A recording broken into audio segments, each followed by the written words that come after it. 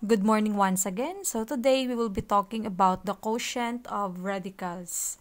Okay, let's have first the quotient rule. So under this quotient rule, you can actually separate the radicand. So let's have here cube root of A over B. So if you're going to separate this would become cube root of A over cube root of B. Or you may combine them also. So let's have here fifth root of A over fifth root of B. So this would become fifth root of A over B. But take note, you can only combine them under one radical if they are having the same index. Okay, so let's have the first example.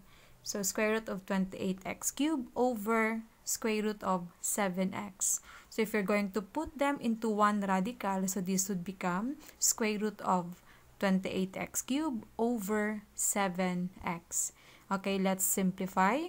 28 over 7, that gives us 4. And x cubed over x, that gives us x squared. So let's simplify further. Square root of 4, this gives us 2. And square root of x squared, so we are going to have 2 divided by the index 2. So this gives us an exponent 1. So for number 1, we're going to have 2x. So for the second example, let's have square root of 250x raised to 8 over square root of 5x raised to 4. So if we put them into one radical, we are going to have the square root of 250x raised to 8 over 5x raised to 4. So simplify. 250 over 5, that gives us 50. And x raised to 8 over x raised to 4, that gives us x raised to 4. Now we simplify this. So we have here square root of 50 is the same as 25 times 2. And we copy x raised to 4. Now, square root of 25, this gives us 5. And x raised to 4, so we are going to have 4 divided by the index. This gives us an exponent 2. And we leave the 2 inside the radical. So for number 2, we are going to have 5x squared square root of 2. Okay, number 3. So cube root of a squared over 27. So we separate them. So this gives us cube root of a squared over cube root of 27. So we copied the numerator, cube root of a squared, since we cannot simplify this anymore. But cube root of 27, this is the same as 3. So for number 3, we are going to have cube root of a squared over 3. Okay, number 4, square root of 3 over x. So we separate this. This would become square root of 3 over square root of x. But since we cannot leave the radical in the denominator, we are going to rationalize. So to rationalize, we multiply this by its denominator, square root of x over square root of x.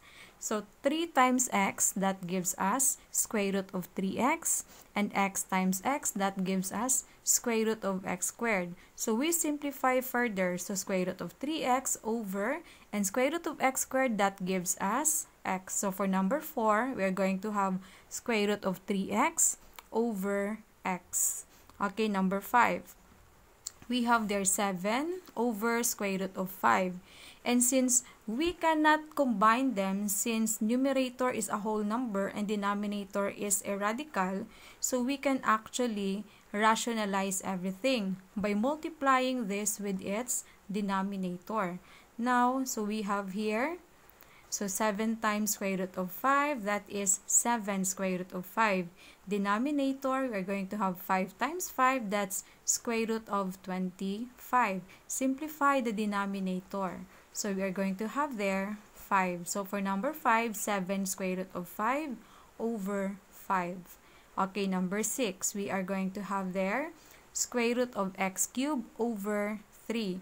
So we are going to separate this first. So square root of x cubed over square root of 3. Now numerator can be simplified. So the factors of numerator will be square root of x squared times x over, we simply copy first. Now simplify the numerator. So square root of x squared, we're going to have their x, square root of x. We copy the denominator, square root of 3. So this time, we are going to rationalize since we cannot leave a radical in the denominator. So multiply this by square root of 3 over square root of 3. Now, simplify. So x times square root of x multiplied to square root of 3. This would become x square root of 3x over denominator square root of 9. Simplify the denominator. So this gives us x square root of 3x over 3. So for number 6, we're going to have x square root of 3x over 3.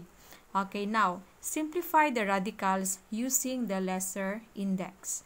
So for number 1, we are going to have their 10th root of 4 raised to 5.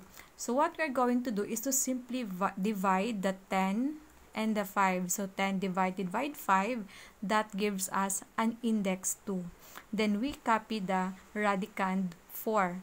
But in mathematics, we do not put there 2 in the index. So therefore, it's just the same as square root of 4 with no 2 in the index because it's already understood that there's 2 in the index there. Now, square root of 4 is the same as 2. Okay, second example. So, 4th root of 4x quantity squared. Again, we divide. So, 4 divided by 2, this gives us 2. Then, we copy the 4x. So, again, we remove the index 2 there since it's already understood that there is an index 2. So, square root of 4, this gives us 2. And we leave the x inside the radical.